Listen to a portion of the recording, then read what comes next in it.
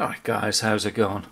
We've got a couple of nice little slip joint knives here from Rosecraft blades, and we got the Clinch River Swayback.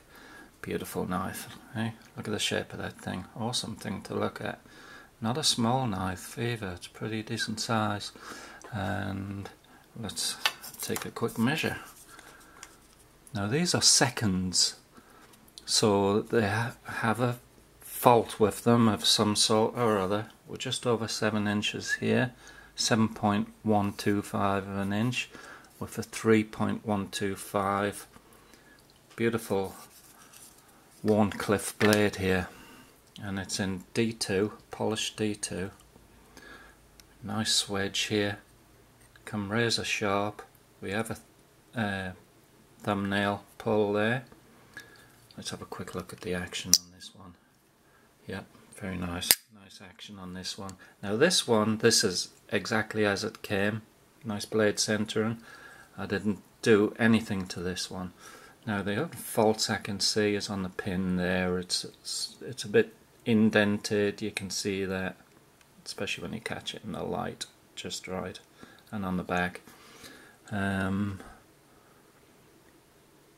the blade centering is pretty good, and really there isn't a great deal I can see wrong with it, like a hairline on the back spring, maybe hairline gap.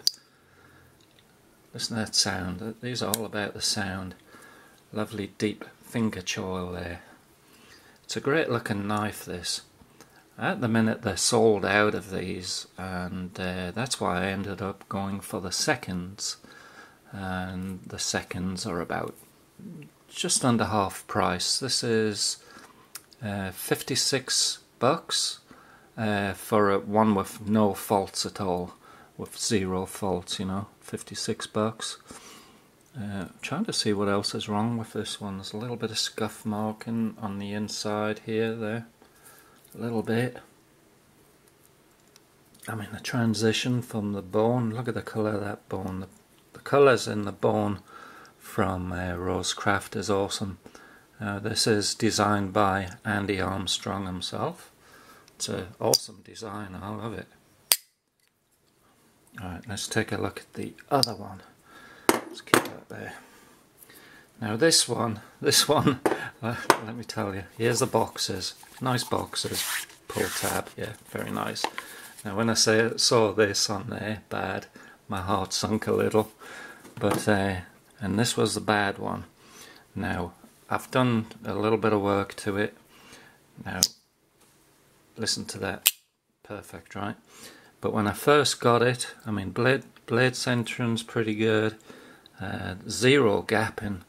I mean, there really was no gapping, because when I got this, I could barely open it. Barely open it. I had to heave this blade out, and there was no half stop when I heaved it out. I just had to drag it out. So it was super tight, which is pretty dangerous, really. You can cut yourself. It got me a couple of times. But what I did is I just sat watching TV, and I got a vice on my lap, wrapped the blade, and I just worked it. Worked it, put a bit of oil on, worked it like that, non-stop, well, pretty much non-stop. The bolster was getting super hot because of the friction. Yeah, and eventually it came, like, I don't know, 1,000 times or something, probably. But eventually it came, and look, I've got this awesome action now. Yeah, beautiful action, sounds great. Yeah. So it took a bit of work. Would I buy it again and do it again? Yeah, I would. I like tinkering with knives, so if you don't mind tinkering, I mean, this one I didn't have to tinker with at all.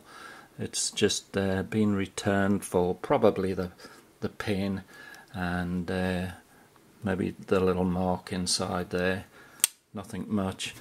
I mean, a couple of beautiful knives. To me at a bargain price, just a bit of an afternoon fiddling around with them. But well worth it to me.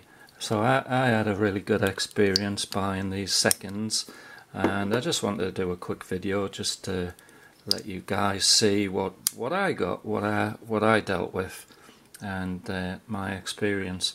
So if any of you guys are thinking about getting the seconds, yeah, I would recommend it going on my experience.